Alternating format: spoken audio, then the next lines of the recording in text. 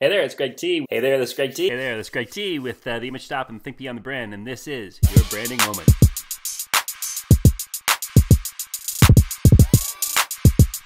All right, so as you can see, doing things just a little bit differently here. I know in one of the earlier branding moments I said about staying consistent, keeping things professional, you know, and I talked about the green shirt and so on and so forth, and I do stand by that. But once you've established what it is you're doing, sometimes it's really good to shake things up a bit and have people kind of take a second look. It gets their attention that much longer. It's good. Anyway, that's not the reason for this branding moment. We'll talk about that one another time. You know, this branding moment is all about propaganda.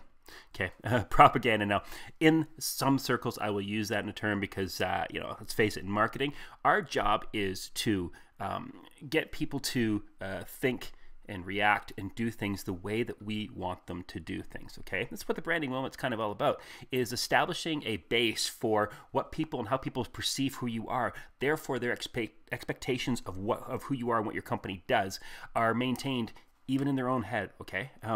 That's just a really important thing. So we just want to talk about the propaganda, or the you know, even extends into the fake news that you hear about, okay? Or that certain politicians will speak about now and then.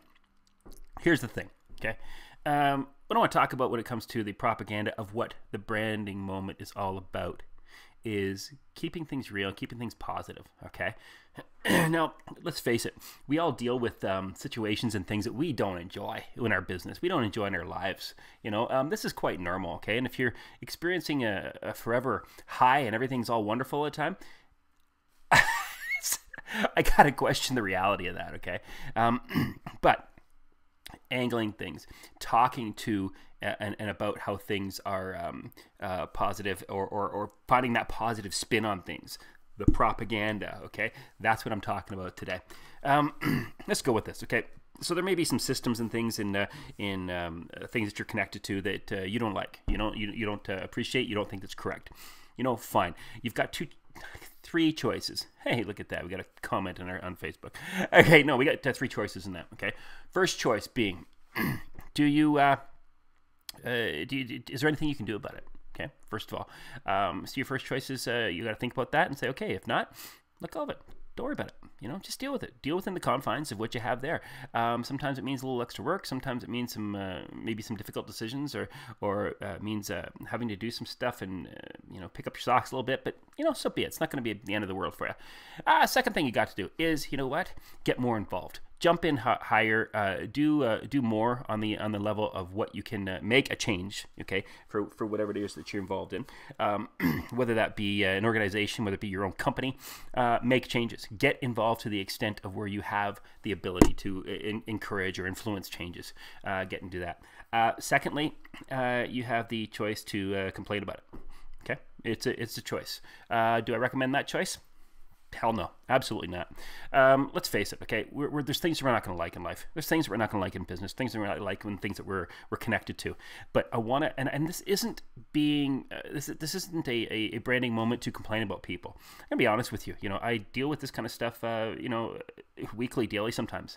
And it's all right. It's all part of it. You know, I'm not here to complain and do that here. That's not the forum I'm using. But I want to talk to it. And that is, okay, so when there's some things you don't like and maybe out of your control, and it's something like that, you know what? You can also walk away. I suppose there's a fourth. And just say, I'm not dealing with this anymore and I'm done. That can go for your business as well. Some people decide that business is just not for them. Not encouraging that, okay? That is not where I'm going on that. Realistically, okay, back to the propaganda. Let's talk about putting that positive spin on things, watching your language, okay? Language and how you say things and how you speak into the world around you affects how things work for you, okay? They can be good, they can be bad. It's just my phone ringing to remind me I have an appointment on Friday. Recording this on a Wednesday, in case you're wondering. Okay. Note to self, turn off cell phone before doing branding moments. Okay. Okay, seriously, back to Let's talk to language and how you speak to things, okay?